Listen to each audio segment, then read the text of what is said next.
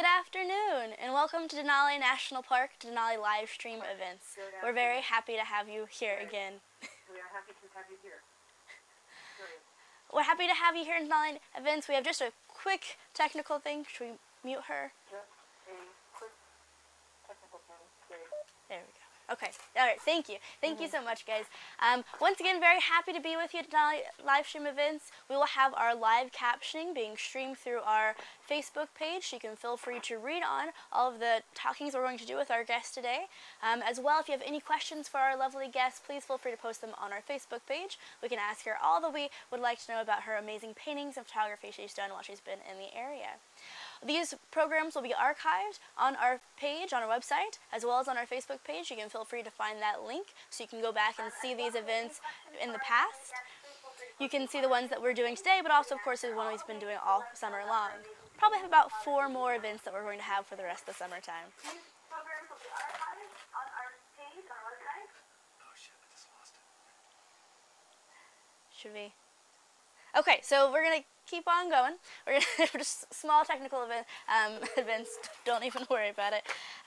First off, let me introduce who we have here today. Once again, we're going for our Artist in Residence program. We have Linda Infante Lyons. It's very great to have you here, Linda. Thank you. Yes. Thank you. So we've been exploring our Artist in Residence program for the past few events that we've been having. We have some amazing artists that are here.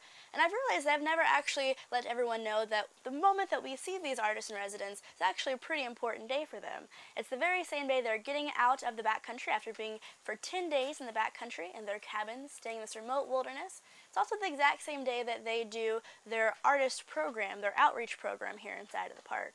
So before we actually get to know Linda a little bit more, let's talk about what she's been doing just for this past 2 hours. She's been working with all of our visitors directly here inside of the park doing her artist outreach program, something that every single artist in residence participates in. So Linda, what was your outreach program that you did today? Well, I did a painting demo, and I brought out my plein air gear, which is my painting easel and all the gear that I would use outside if I was taking my work outside. And just talked about oil painting and working outside, landscape painting, how to look at this huge landscape, the entire park, and tried to condense it down into a smaller piece. And so, you know, coming up with a composition, working with the mediums, just a real general demo of oil painting out in the field.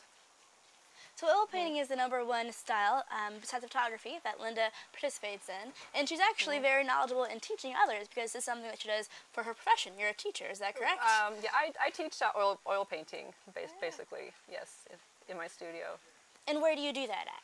Okay. Well, I'm from Anchorage. I have a studio in a neighborhood called Mountain View.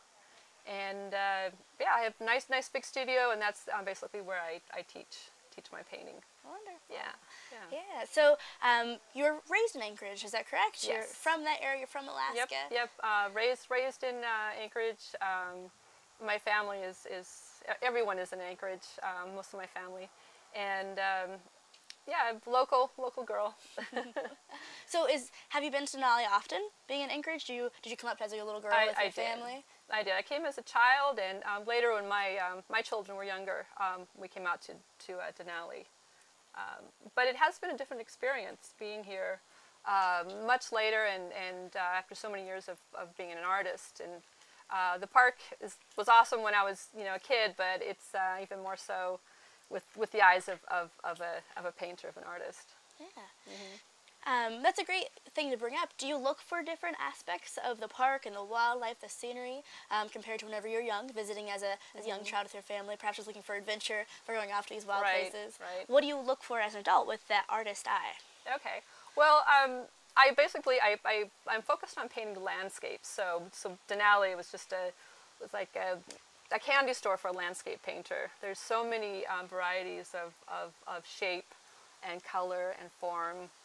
And atmosphere and light, it's a constant sort of changing and shifting scenery, and pretty unusual. The landscape itself is, I've traveled a lot through Alaska, and I've never seen anything like this. the mountains and the gorges, the rivers, the very unusual yellows and oranges, and you know, Yeah. almost desert colors. That's true. That's true. Where your cabin was located while you were here for your 10 days is next to a really beautiful landscape right there. Gorgeous. Yeah. So it's what is your gorgeous. cabin located next to that you're spent looking outside of every single day?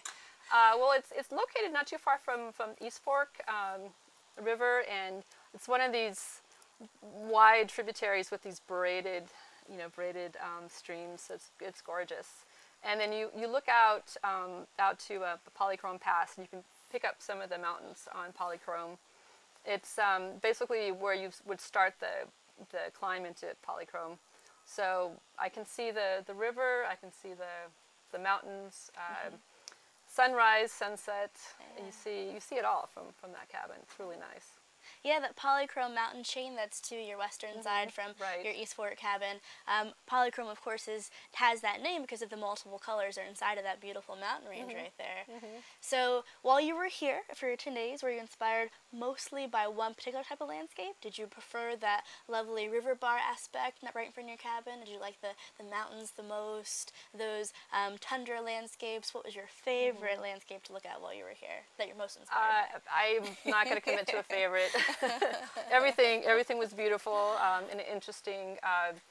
Because I basically, when I focus on a landscape, it's more of my reaction to the landscape. All of the details, all of the form and content will be useful later in the studio, but it's more of my interaction with the landscape, my interpretation of it. Ah.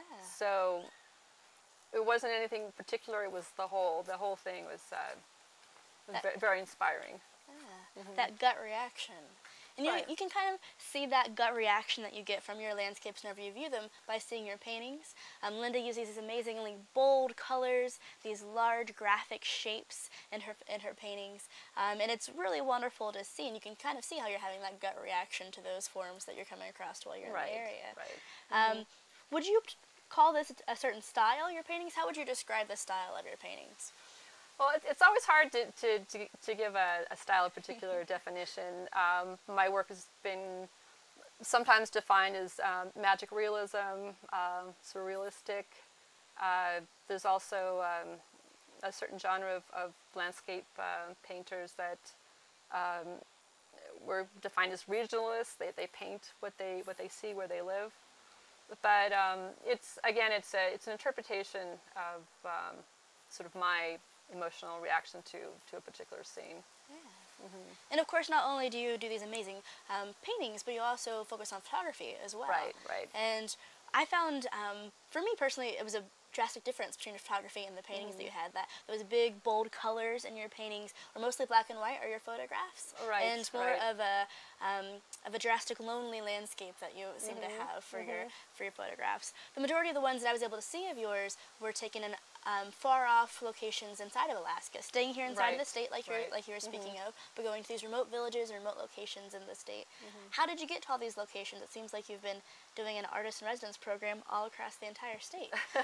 It kind of feels like it. I've been on 5 trips in the last 5 months, but not all in Alaska. But there's a wonderful program. The Alaska State Council on the Arts has a program called the Artists in Schools Residency.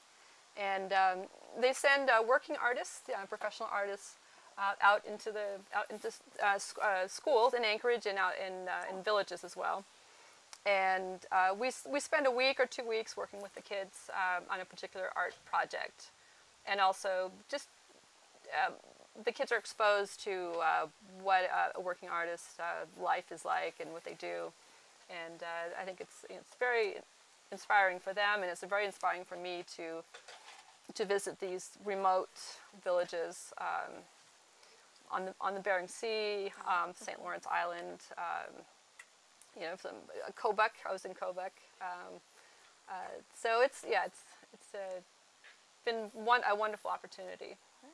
Have you happened to think of any ways that you can bring this experience here to Denali, to those remote villages that you visit with your students, or even to your students back in Anchorage? How are you going to bring this experience back to them and back to your home?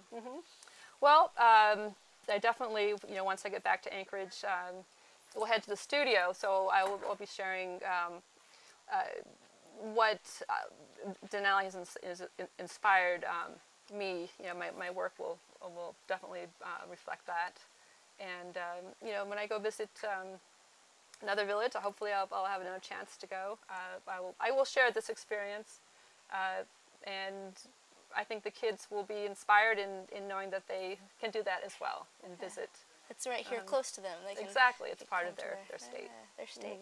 Now, I read an inkling that you were trying to expand out to a new medium as well, besides just painting and photography. Glasswork is stained glass. I heard that that's you, right. Yeah, that you received a a new grant. medium. What? Oh no, not acrylics. No, just oils. But yes. There's a possibility. I just had a residency in Munich, Germany. In June, and in a architectural glass studio. Oh. And they are interested in artists in any medium, taking their work and translating that work to glass. So on my visit there, we looked at my paintings and photographs and made samples of my work in glass and in mosaic. And I'm hoping to have a future public project, something big in glass in the future. That would be wonderful to see it transformed in a whole new light. Right. With that light coming in through the window. Well, we have a Facebook question that just came in from our online viewers who are viewing. It's from Graham from Anchorage, from your home city right here. And he wants to know, will you work extensively from memory, photography, or both whenever you get back to Anchorage? Okay. Actually, I will be working with both. I use the photography as a reference for the paintings, just to give me an idea of form and shape. But I think memory is important. That emotion. Right. That gut reaction. Yeah. Right. I am not really able to make an exact copy of a photograph. It doesn't work that way for me creatively. So yeah, both. And just photography in itself is a pleasure. Is that wonderful photograph all just by itself without having to change it to new form? Right. Yes, absolutely. Well, wonderful. Let's see. Any other questions that we have here from our Facebook folks? Actually, one of our rangers here inside of the park was wondering, whenever you are going through your creative process, whenever you're considering what to paint, how do you approach your work? What is the very first step that you go through whenever you are approaching a new landscape like we have here in Denali? Okay. Yeah. All right. When I started painting, usually there's been weeks or so that I've just sort of thought about a particular idea, let it sort of sit in my mind for a while, and I basically go to the canvas without a plan. I have an idea of colors and a very vague idea of what the landscape's going to look like, and once I get the paint on the canvas and move the paint around a little bit, they start suggesting landforms, and those coincide with some of my memories of experiences. For example, Denali, I start moving stuff around, I see things, but a lot of it happens on the canvas. So it's not a plan. Yeah. There's no plan. For that. That's okay, letting the creative process happen right then and there. Nice. Exactly. Do you think that your medium of oil, do you think using oil painting really helps you be able to do that? You can manipulate the paints and move it around? And why did you choose oil? Was it for that reason? Definitely. Yeah. Oil is very forgiving, unlike acrylics. Acrylics, you lay your paint down, it dries, and you're pretty much committed to that mark. Whereas oils, you can move around, you can blend, work with transparencies, and you can also change what you've painted. If you've decided to erase something, you just move it and start over. Well, that's wonderful, Linda. I want to thank you so much for joining us today, for allowing us to hear a little bit more about your process. I've had a wonderful time. It's been great. I wasn't ready to go back. I think we never are after coming back out of the backcountry. It's wonderful to have these artists in residence here. I want to thank you so much for joining us and have a wonderful afternoon. Please feel free to come back and see our other amazing programs we have here at Denali live stream events. Thank you and have a great day.